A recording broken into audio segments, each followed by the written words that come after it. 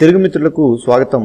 మనకు 2020 జాన్ వస్తుంది. సో మనం ఎలాంటి విషయాలను మనం గుర్తుంచుకోవాలి, ఎలాంటి విషయాలు మనం మ్యాండేటరీగా కంప్లీట్ చేయాలి, అలాగే మన పోర్ట్ఫోలియోకి సంబంధించి కొన్ని జనరల్ టాపిక్స్ గురించి, ఫర్ ఎగ్జాంపుల్ మనం చూసినట్లయితే ఐటీఆర్ రిటర్న్స్, అలాగే సాలరీ ఇంక్రిమెంట్స్, ఇలాంటివన్నీ కూడా మనకు అమౌంట్తో ముడిపడి ఉన్నటువంటి విషయాలు. సో వీటన్నింటి గురించి కూడా మనం వచ్చేసి ఈ వీడియోలో డీటెయిల్డ్గా డిస్కస్ చేద్దాం. ముందుగా మనం చూసినట్లయితే yearly increments and hikes. So ఎవరైతే మిత్రులు వర్క్ చేస్తుంటారో, కార్పొరేట్లు కావచ్చు, సర్వీస్ సెక్టార్లు కావచ్చు, మ్యానుఫ్యాక్చరింగ్ సెక్టార్లు కావచ్చు, ఏ సెక్టార్లో మీరు వర్క్ చేస్తున్నప్పటికీ కూడా మీరు ప్రతి ఒక్కరు కూడా హైక్స్ అనేటివి ఎక్స్పెక్ట్ చేస్తుంటారు అనమాట. ఇయర్లీ ఇంక్రిమెంట్స్ అనేటివి ఖచ్చితంగా ఎక్స్పెక్ట్ చేస్తుంటారు. సో వీటిని మనం ఏ విధంగా డీల్ చేయాలి అన్నది చూసినట్లయితే, మీరు మేనేజ్మెంట్ లేకుంటే మీ మేనేజర్తో ఏదైనా సరే డిస్కస్ చేసేటప్పుడు ఖచ్చితంగా ఒక ఇన్ఫ్లేషన్ అనేటువంటి ఒక ఫ్యాక్టర్ను మీరు వాళ్ళ ముందర పెట్టాలి. సో మీకు వచ్చేసి ఫర్ ఎగ్జాంపుల్ 2% కానీ 3% కానీ హైక్ ఇస్తున్నారనుకోండి, మీరు లాస్లో ఉన్నారు. సో ఫర్ ఎగ్జాంపుల్ మీరు వచ్చేసి లాస్ట్ ఇయర్ 100 రూపీస్ వర్క్ చేస్తుంటే ఈ ఇయర్ వచ్చేసి మీరు 98 రూపీస్కే వర్క్ చేస్తున్నారని చెప్పేసి అనుకోవాలి. సో మీకైతే 2% కానీ 3% కానీ హైక్ ఇస్తుంటే, ఎందుకంటే ఈ ఇన్ఫ్లేషన్ ఫ్యాక్టర్ అన్నది మీ అమౌంట్ యొక్క వాల్యూని డౌన్ చేస్తుందని చెప్పేసి మీరు క్లియర్గా అర్థం చేసుకోవాలి. ఇక్కడ ఈరోజు 100 రూపీస్ వాల్యూ ఒక నెక్స్ట్ ఇయర్కి ఏమవుతుందంటే 95 రూపీస్ వాల్యూని అవుతుంది అనమాట. 100 రూపీస్ డిజిట్ అన్నది 100గా ఉంటుంది. అయితే ప్రైసెస్ అనేటివి ఇంక్రీజ్ కావడం వలన మనకి ఇన్ఫ్లేషన్ వలన మన అమౌంట్ యొక్క వాల్యూ అనేది డౌన్ అవుతూ ఉంటుంది అనమాట. మనం ఇప్పుడు చూసినట్లయితే ఆటోమొబైల్ సెక్టర్స్ అన్ని కూడా ఒక 5% ఇంక్రీజ్ చేస్తున్నాయి. Even petrol and diesel prices చూసినట్లయితే మనకి ఆల్మోస్ట్ ఒక 5 to 10% వరకు వేరియేషన్ చూపిస్తుంది అనమాట. ఇక మనకి ఫుడ్ చూసినట్లయితే నార్మల్ వెజిటేబుల్స్ కావచ్చు, డైలీ యూజ్ చేసేటువంటివి కావచ్చు, ఈవెన్ మిల్క్ కావచ్చు, ఇలాంటివన్నీ కూడా మనకు వచ్చేసి ఒక 10% వరకు చేంజెస్ అనేటివి తీసుకుంటాయి అనమాట. కాబట్టి దాంతోపాటుగా మన శాలరీని కూడా ఇంక్రీజ్ చేసుకోకపోయినట్లయితే మనం లాస్ లో తక్కువ అమౌంట్ కి వర్క్ చేస్తున్నట్లుగా మనం చెప్పుకోవచ్చు. అలాగే ఒకటేంటంటే, ఏ కార్పొరేట్ సెక్టర్ కానీ ఏ సర్వీస్ సెక్టర్ కానీ మనం తీసుకున్నట్లయితే ప్రతి సెక్టర్ లో వాళ్ళు చేసుకున్నటువంటి డీల్స్ లో కూడా వాళ్ళ బడ్జెట్ కూడా ఖచ్చితంగా పెరుగుతుంటుంది అనమాట. ఫర్ ఎగ్జాంపుల్ ఒక సాఫ్ట్వేర్ కంపెనీ ఒక 5 years కి కాంట్రాక్ట్ అనేది తీసుకుంది అనుకోండి, ఖచ్చితంగా వాళ్ళ అగ్రిమెంట్ లో ఎవ్రీ ఇయర్ ఆన్ ఇయర్ ఖచ్చితంగా కొంత పర్సెంట్ అనేది పెంచుతూ వెళ్తుంటుంది అనమాట. ఆ అగ్రిమెంట్ లోనే రాసుకొని ఉంటారు. సో అలాగే మనం వచ్చేసి రెంట్ చూసినట్లయితే మనం వచ్చేసి అగ్రిమెంట్ లోనే 5% రెంట్ అనేది ఇంక్రిమెంట్ అని చెప్పేసి రాసేసుకొని ఉంటారు అనమాట, సో ఓనర్ తో. సో ఈ విధమైనటువంటి సిచ్యువేషన్స్ అనేవి ఏర్పడుతుంటాయి. కాబట్టి ఖచ్చితంగా మీరు వచ్చేసి ఇన్ఫ్లేషనే, కరెంట్ ఇండియన్ ఇన్ఫ్లేషన్ 5% ఉంది. సో మన హైక్ ఖచ్చితంగా వచ్చేసి మోర్ దెన్ 5% ఉన్నప్పుడే మనకి గిట్టుబాటు అవుతుంది అనమాట. లెస్సర్ దాన్ 5% ఉంటే మీరు లాస్ కి ఇక్కడ వర్క్ చేస్తున్నట్లు చెప్పుకోవచ్చు. సో అలాగే 5% ఉన్నా కూడా మీకు ఎటువంటి హైక్ ఇవ్వనట్లే మనం అక్కడ తీసుకోవాలన్నమాట, క్యాల్కులేషన్లోకి తీసుకోవాలి. As a stock market investor గా ఏ స్టాక్ పెరిగింది, ఏ స్టాక్ తగ్గింది అని చెప్పుకోవడంతో పాటుగా మనం ఇలాంటి విషయాలు కూడా చాలా ఇంపార్టెంట్. అలాగే మనం స్టాక్ మార్కెట్ విషయానికి వచ్చినట్లయితే, స్టాక్ మార్కెట్ లో మనం చేసినటువంటి మిస్టేక్స్ ఏంటి, సో పాస్ట్ 1 year లో మనం చేసినటువంటి మిస్టేక్స్ ఏంటివి, అలాగే మన ఫ్యూచర్ ప్లాన్ ఏంటి, సో మంత్లీ ఎంత ఇన్వెస్ట్మెంట్ చేయాలనుకుంటున్నాం, ఏ మెథడ్ లో ఇన్వెస్ట్మెంట్ చేయాలనుకుంటున్నాం, ఇన్ కేస్ మీరు వచ్చేసి ఏదైనా సరే బిజీ వర్క్ చేస్తున్నట్లయితే ఇంట్రాడేలో మీరు చేయలేకున్నారు, సో లాంగ్ టర్మ్ ఇన్వెస్ట్మెంట్ లో మీరు ఏ విధంగా ప్లాన్ చేసుకోవాలి, అలాగే లాంగ్ టర్మ్ లో స్టాక్స్ అనలైజ్ చేయడానికి మీకు కరెక్ట్ గా నాలెడ్జ్ లేకుండా ఉంటే అలాగే మీరు వచ్చేసి మ్యూచువల్ ఫండ్స్ లో కావచ్చు ఏ విధంగా మీరు ఇన్వెస్ట్ చేసుకోవాలి, ఎలాంటి మ్యూచువల్ ఫండ్స్ లో మీరు ఇన్వెస్ట్ చేయాలి, సో వీటన్నింటి గురించి కూడా మీరు వచ్చేసి అనలైజ్ చేసుకోవాల్సిన అవసరం అయితే ఉంటుంది అనమాట. చాలా మంది మెంబర్స్ ఇంట్రాడేలో ట్రేడ్ చేయడం వలన, లేకుంటే ఆప్షన్స్ లో బెట్ చేయడం వలన, ఇలాంటి వలన లాస్ అయింటారు అనమాట. అవన్నీ కూడా మీకు కంప్లీట్ గా మీకు వచ్చేసి లర్నింగ్ అని చెప్పుకోవచ్చు. సో పాస్ట్ ఫెయిల్యూర్స్ అనేటివి, పాస్ట్ మిస్టేక్స్ అనేటివి ఖచ్చితంగా మీకు వచ్చేసి లర్నింగ్స్, ఇవన్నీ కూడా ఒక చోట మీరు నోట్ చేసుకోండి. ఫర్దర్ తిరిగి వీటిని రిపీట్ చేయకుండా ఖచ్చితంగా ఒక మంచి మార్గంలో, చక్కని మార్గంలో వెళ్లేదానికి అవకాశం అయితే ఉంటుందన్నమాట. అలాగే ఇక్కడ పాన్ కార్డ్ గురించి ఒక అప్డేట్ అయితే ఉంది. సో పాన్ కార్డ్స్ ఎవరైతే హోల్డ్ చేసుకుని ఉంటారో, ప్రతి స్టాక్ మార్కెట్ లో ట్రేడ్ చేసేటువంటి ప్రతి ఒక్కరికి కూడా పాన్ కార్డ్స్ అయితే ఉంటాయి. సో ఈ పాన్ కార్డ్స్ ఆధార్ కార్డ్స్ తో లింక్ చేయకపోతే December 31st తర్వాత అవన్నీ కూడా ఇన్వాలిడ్ అని చెప్పేసి చెప్తున్నారు. కాబట్టి మిత్రులు వీటిని లింక్ చేసుకోండి. ఈవెన్ మీరు వచ్చేసి ఆన్లైన్ లో కూడా వీటిని వచ్చేసి లింక్ చేసుకోవచ్చు. నెక్స్ట్ డెబిట్ కార్డ్స్ ఎవరైతే యూజ్ చేస్తుంటారో, డెబిట్ కార్డ్స్ అన్ని కూడా చేంజ్ అవుతున్నాయి. డెబిట్ కార్డ్స్ అన్ని కూడా చిప్ కార్డ్ కి, అలాగే ఇక్కడ వచ్చేసి మనం చూసినట్లయితే వైర్లెస్ కార్డ్స్ కి చేంజ్ అవుతున్నాయి అనమాట.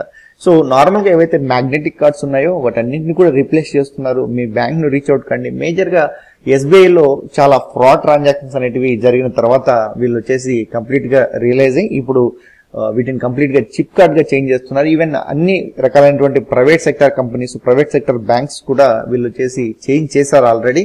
ఎవరైనా చేంజ్ చేసుకోకుండా ఉంటే ఖచ్చితంగా మీరు చేంజ్ చేసుకోండి. వీటిలో ఉన్నటువంటి బెనిఫిట్ ఏంటంటే లెస్సర్ దాన్ 2000 రూపీస్కి మీరు ఏదైనా సరే స్వైప్ చేసినట్లయితే మీరు ఎటువంటి పాస్వర్డ్ లేకుండా జస్ట్ మీరు వచ్చేసి కార్డ్ని ఆ మిషన్ మీద ఈ విధంగా పెట్టినట్లయితే మీరు అమౌంట్ అనేదాన్ని పే చేయొచ్చు అనమాట. సో ఇది చాలా కన్వీనియంట్ గా ఉంటుంది. ఎందుకంటే ఫర్దర్ వచ్చేసి మనకు వచ్చేసి బస్సెస్ లో కావచ్చు, లేకుంటే చిన్న చిన్న కొట్టుల్లో కావచ్చు, టీ కావచ్చు, లేకుంటే పెట్రోల్ షాపుల్లో కావచ్చు, ఇలాంటి వాటిల్లో అన్నింటిలో కూడా మనం అక్కడ వెయిట్ చేసి కార్డ్ నెంబర్ ఎంటర్ చేసి కొన్ని సందర్భాల్లో టెన్షన్ లో మనం వచ్చేసి మర్చిపోతుంటాం పిన్ నెంబర్స్. అలాంటి ఇష్యూస్ అన్ని ఏమీ కూడా ఉండవు ఇక్కడ. సో అలాగే మిస్యూజ్ చేసేదానికి కూడా అవకాశం అయితే ఇక్కడ ఉంటుంది. దీన్ని మనం జాగ్రత్తగా యూజ్ చేసుకోవాలి. నెక్స్ట్ ఐటీఆర్ రిటర్న్స్ వచ్చేసి మనకి ఫైల్ చేసిన అవసరం అనేది ఉంటుంది. సో ఇన్వెస్ట్ చేసేటువంటి ప్రతి మిత్రుడు కూడా ఇక్కడ ఐటీఆర్ రిటర్న్స్ ను ఫైల్ చేయండి. ఇది చాలా ఇంపార్టెంట్. ఇన్ కేస్ ఫైల్ చేయకపోతే, ఇన్ కేస్ మీకు వచ్చేసి ఎటువంటి ఇన్కమ్ లేకపోయినా సరే ఫైల్ చేయకపోతే ఇక్కడ వచ్చేసి పెనాల్టీస్ అనేవి ఉంటాయి. సో కాబట్టి ప్రతి ఒక్కరు కూడా 31st లోపల వీటిని ఫైల్ చేయడానికి ట్రై చేయండి. సో ఎందుకంటే ప్రతి ఒక్కరు కూడా లాస్ట్ ఇయర్ కూడా ఇది వచ్చేసి మనకు వచ్చేసి ఇంప్లిమెంట్ చేయడం అనేది జరిగింది. సో ఎవరైతే లాసెస్ అనేవి ఉంటాయో, ఫర్ ఎగ్జాంపుల్ మీకు స్టాక్ మార్కెట్ లాస్ అని ఉంటుంది, దాన్ని డిక్లేర్ చేయండి. ఇన్ కేస్ ఇన్కమ్స్ ఉంటాయో వాటిని కూడా డిక్లేర్ చేయండి. సో ఫ్యూచర్స్ లో ఇన్కమ్ కి, ఆప్షన్స్ లో ఇన్కమ్ కి, ప్లస్ ఈక్విటీస్ లో ఇన్కమ్ కి డిఫరెంట్ స్లాబ్స్ అనేవి ఉంటాయి. అలాగే ఈక్విటీస్ లో ఉన్నటువంటి ఏదైతే లాంగ్ టర్మ్ గెయిన్స్ ఉంటాయో వాటికి కూడా ఛార్జెస్ అనేటివి డిఫరెంట్ గా ఉంటాయి. సో మేబీ కొన్నింటికి ఉండకపోవచ్చు అనుకుంటాను. అలాగే నేను మీకు డీటెయిల్ గా ఒక వీడియో అయితే చేయడం జరుగుతుంది దాని గురించి.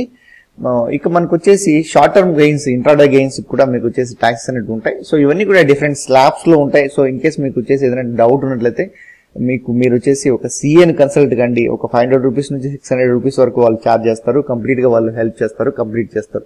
సో నెఫ్ట్ ఛార్జెస్ వచ్చేసి 0 చేస్తున్నారు. ఇది ఆర్బీఐ ఆల్రెడీ అనౌన్స్ చేసింది. లాస్ట్ టైం కూడా ఒక వీడియోలో మనం డిస్కస్ చేసుకున్నాం. అలాగే నిఫ్ట్ వచ్చేసి మనకి ఎన్ఈఎఫ్టీ 24/7 అంటే కంప్లీట్ గా మనకు వచ్చేసి కంప్లీట్ డే అనేది వర్క్ అవుతుంది అనమాట. సో 24 అవర్స్ లో మనం ఎప్పుడైనా సరే నిఫ్ట్ ట్రాన్సాక్షన్ చేయొచ్చు. ముందైతే బ్యాంకింగ్ వర్కింగ్ అవర్స్ లో మాత్రమే ఇది యూజ్ అయ్యేది. ఇప్పుడు కంప్లీట్ గా మనకు యూజ్ అవుతుంది. ఇది ఒక గుడ్ అని చెప్పుకోవచ్చు మనము.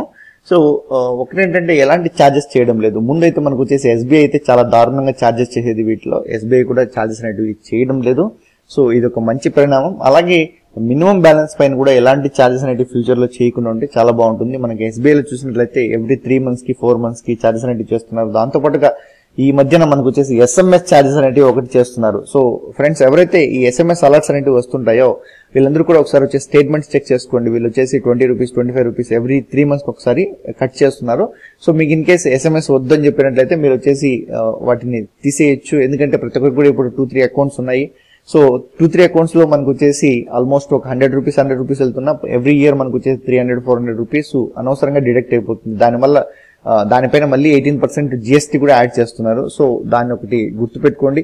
సో ఇలాంటి వాటన్నింటిని కూడా అన్నెసరీ ఛార్జెస్ ను, అన్నెసరీ ఎక్స్పెన్సెస్ ని తగ్గించుకోవడానికి ట్రై చేయండి. నెక్స్ట్ ఏటీఎం లో మనం క్యాష్ విత్డ్రా చేసేటప్పుడు చాలా మిస్యూజ్ అనేటివి జరుగుతున్నాయి అనమాట. మన కార్డ్స్ ని వేరే వాళ్ళు యూజ్ చేసి స్వైప్ చేసి డబ్బు తీసుకోవడం. దాంతోపాటుగా కొన్నిసార్లు వచ్చేసి స్వైపింగ్ మిషన్స్ దగ్గర కొన్ని సీసీ కెమెరాస్ పెట్టేసి వాళ్ళు మన కార్డ్స్ యొక్క నెంబర్స్ కావచ్చు, అలాగే మన కార్డ్స్ పాస్పోర్ట్ కావచ్చు, ఇవన్నీ కూడా ఐడెంటిఫై చేస్తున్నారు. సో వాటన్నింటికి కూడా ఇక్కడ వచ్చేసి నెక్స్ట్ టైం నుంచి మనం వచ్చి విత్డ్రా చేయాలంటే January 1st నుంచి మనం స్వైప్ చేసిన తర్వాత మనం ఓటీపీ ఎంటర్ చేయాలన్నమాట. మొబైల్కి వచ్చినటువంటి ఓటీపీ ఎంటర్ చేయాలి. అప్పుడు మాత్రమే మనకు క్యాష్ వచ్చేసి బయటకు వచ్చేదానికి అవకాశం అయితే ఉంటుంది.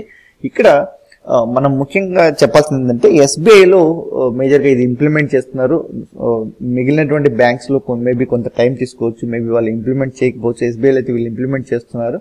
అయితే మనం క్యాష్ విత్డ్రా చేసేటప్పుడు ఖచ్చితంగా ఎక్కువ టైం తీసుకుంటుంది అని చెప్పుకోవచ్చు అనమాట. దీనివల్ల ఆల్రెడీ డిజిటలైజేషన్ గవర్నమెంట్ వచ్చేసి ఎక్కువ ఇంప్లిమెంట్ చేస్తుంది, అలాగే ఎక్కువగా ఎంకరేజ్ చేస్తుంది. సో ప్రతి ఒక్కరు కూడా డిజిటల్ వైపు మళ్ళండి. సో డిజిటల్ స్వైపింగ్స్ వైపు, ఈవెన్ పేటిఎం కావచ్చు, లేకుంటే మనకు వచ్చేసి ఫోన్ పే కావచ్చు, ఇంకా గూగుల్ పే కావచ్చు, ఇవన్నీ కూడా యూజ్ చేయండి. ఎందుకంటే మన కంట్రీ యొక్క సిస్టమ్ కి, అంటే ఇన్కమ్ ట్యాక్స్ డిపార్ట్మెంట్ కావచ్చు, గవర్నమెంట్ కావచ్చు, ట్రాక్ చేయడానికి, ఈ ట్రాన్సాక్షన్స్ అన్ని ట్రాక్ చేయడానికి చాలా ఈజీగా ఉంటుంది. ఎందుకంటే మనం ఆల్రెడీ ట్యాక్సెస్ పే చేస్తున్నాము. సో మన దగ్గర ఎటువంటి బ్లాక్ మనీ లేదు, మనం ఎలాంటి భయం పడాల్సినటువంటి అవసరం కూడా ఇక్కడ లేదన్నమాట. సో ఎప్పుడైతే మనము ఈ విధంగా ట్రాన్సాక్షన్స్ అనేవి చేస్తామో గవర్నమెంట్ కి ఎక్కడ ఎంత అమౌంట్ అనేది ఫ్లో అవుతుంది, అలాగే మనం వచ్చేసి ఫర్ ఎగ్జాంపుల్ ఒక వ్యక్తికి అమౌంట్ అనేది పే చేస్తున్నాం, ఆ వ్యక్తికి ఎందుకు ఇంత ట్రాన్సాక్షన్ వెళ్తుంది, సో ఇవన్నీ కూడా వాళ్ళు ట్రాక్ చేయడానికి, వాళ్ళ టర్న్ ఓవర్ ఎంత, ఇవన్నీ కూడా ట్రాక్ చేయడానికి చాలా ఈజీగా ఉంటుంది అనమాట. సో ఒక కంట్రీ వచ్చేసి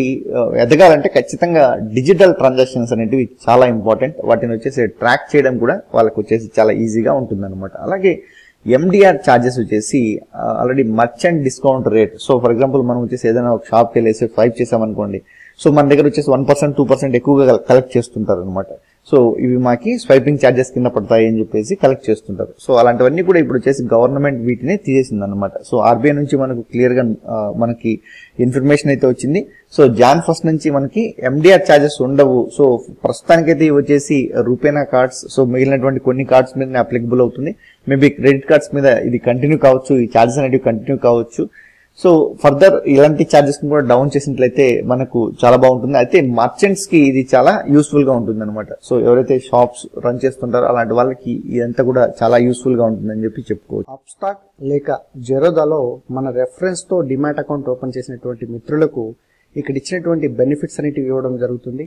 మీకు ఫ్రీగా బుక్స్ ప్రొవైడ్ చేయడం కావచ్చు, అలాగే ప్రీమియం వాట్సాప్ గ్రూప్ లో మీకు మెంబర్షిప్ ప్రొవైడ్ చేయడం, ఎవ్రీడే మీకు కొన్ని స్టాక్స్ ని ఇవ్వడం, ఇంట్రాడే కావచ్చు, అలాగే మీకు షార్ట్ టర్మ్ కు లాంగ్ టర్మ్ కి స్టాక్స్ ఇవ్వడం అనేది జరుగుతుంది. సో ఆల్రెడీ ఈ పర్ఫార్మెన్స్ రివ్యూస్ చూసినట్లయితే ఎవ్రీ మంత్ కూడా మీకు వచ్చేసి ఇచ్చినటువంటి స్టాక్స్ ఏ విధంగా పర్ఫార్మ్ చేస్తున్నాయి, ఏ విధమైనటువంటి పర్ఫార్మెన్స్ ఇచ్చాయనేటువంటి విషయాన్ని నేను వీడియోస్ రూపంలో పెట్టడం జరిగింది. సో వాటిని కూడా మీరు చూడొచ్చు. ఆల్రెడీ మీరు అప్స్టాక్ లో అకౌంట్ ఓపెన్ చేసి ఉన్నట్లయితే ఇది ఓన్లీ అప్స్టాక్ మాత్రమే ఎలిజిబిలిటీ. విత్ ఇన్ 7 days లో మీరు వచ్చేసి support@upstock.com కి నా కింద ట్యాగ్ చేయమని చెప్పేసి మీరు ఈమెయిల్ పంపించినట్లయితే, నా ఐడి వచ్చేసి 159942. సో ఈ ఐడి కింద ట్యాగ్ చేయమని చెప్పేసి మీరు ఇక్కడ ఇచ్చినటువంటి ఏదైతే మ్యాటర్ ఇచ్చానో ఈ విధంగా మీరు ఈమెయిల్ పంపించినట్లయితే వాళ్ళు నా కింద ట్యాగ్ చేయడం జరుగుతుంది. అలాగే మీకు ఈ అన్ని బెనిఫిట్స్ కూడా నేను ప్రొవైడ్ చేయడం జరుగుతుంది అనమాట. అప్స్టాక్ లో చాలా సందర్భాలలో మనకు ఫ్రీ అకౌంట్స్ మరియు ఇంకా కొన్ని ఆఫర్స్ అనేవి ఉంటాయి. మీరు డిస్క్రిప్షన్ లో ఆ ఇన్ఫర్మేషన్ కోసం చూడొచ్చు. అలాగే డిస్క్రిప్షన్ లో నేను అన్ని లింక్స్ కూడా ఇవ్వడం జరిగింది. ఆ లింక్స్ ద్వారా మీరు అకౌంట్స్ ను ఓపెన్ చేసుకోవచ్చు.